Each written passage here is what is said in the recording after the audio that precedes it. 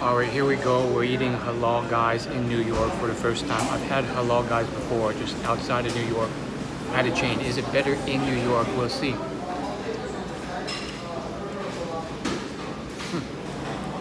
It's really good, but I would say it's not the same. Yeah, it's really, really good.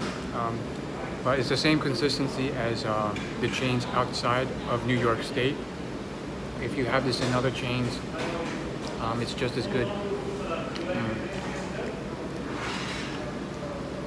I wouldn't say it tastes better because it's in New York, but there's a special feeling because you're having it in New York where it originated. So it's really, really good. It cost about $10.50, not including tax. And then when you add in the drink, it came out to about $14.50. So not the cheapest, but definitely worth trying if you've never had halal before.